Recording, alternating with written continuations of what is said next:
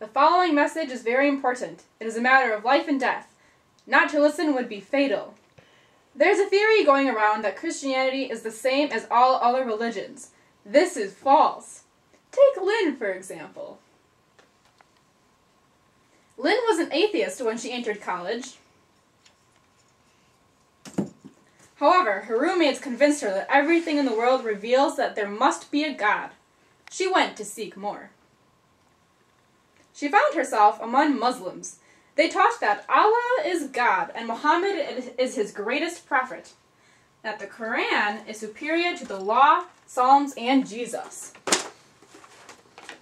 and that the way to salvation is reciting, "There is no God but Allah and Muhammad is his prophet," several times a day.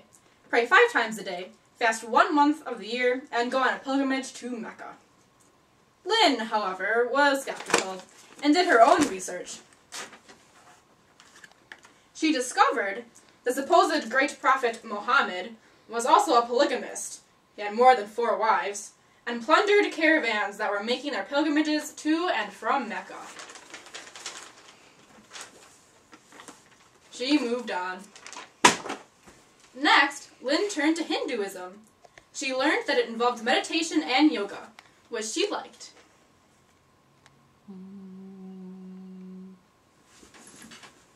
But wasn't that great at.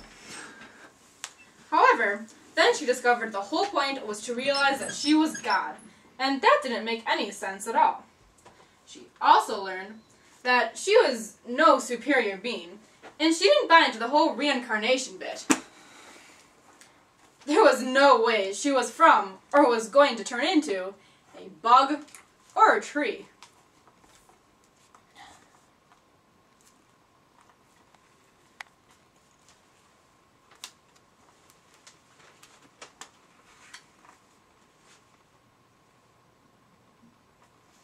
So she moved on.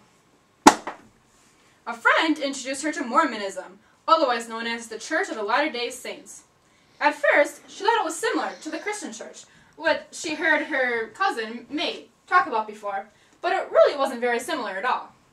It was kind of like a child's sci-fi story. It said that when you died, you became the god of your own solar system and had spirit children to inhabit your planet. She thought it was way too weird, so she moved on. Lynn gave up and decided to talk to her cousin May about it. May was excited to answer all of Lynn's questions. Lynn learned that Christianity was all about Jesus Christ, who died for the sins of the world and rose again so that we can all be forgiven and can go to heaven if we just believe.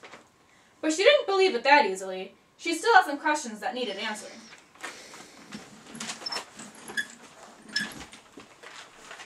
Hi, May. Hi, Lynn. So, how come people who don't believe in Jesus are condemned if God loves everyone? Well, God desires all to be saved. To start off with, everyone is condemned to hell because of their sins.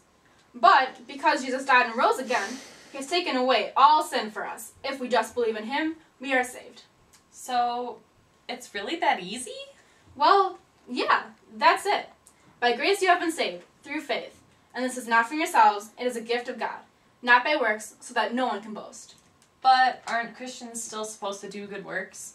Yeah, they are. But those works aren't what saves you. Wow. With all of the other religions I tried, you yourself had to do something to be saved. Like good works or even meditation. Well, that's what makes Christianity so unique. It's not what you do that saves you, it's your belief that Jesus saved for you.